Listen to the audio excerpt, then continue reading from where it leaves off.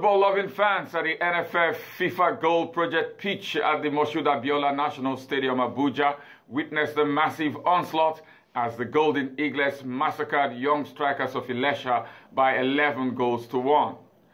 The visitors from Osun State went ahead early in the first half against a run of play as a result of a defensive error from the Eaglets, but their joy was short-lived when the five-time world champions equalized almost immediately. The rampaging Eaglets took complete control of the game played on Wednesday, February 15, scoring 2 more goals to go into the break with a 3-1 advantage. On resumption, young strikers were completely overwhelmed by the enterprising Golden Eaglets as their defense crumbled to 8 more goals, scored by the most successful national under-17 team in the world, to the cheering of the fans. Golden Eaglets had earlier subdued P Sports Academy of Uyo 2-0 in the first friendly game played earlier in the day.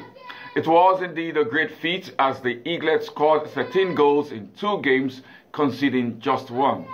The previous day, Kano Pillars, former MPFL champions, fell like a pack of cards by 3 goals to 1 before the Golden Eaglets. In the thrilling encounter, Pillars paraded most players that featured for the team in the last season before getting relegated to the second tier of the Nigerian League, but it could not withstand the ferocious Eaglets despite scoring first.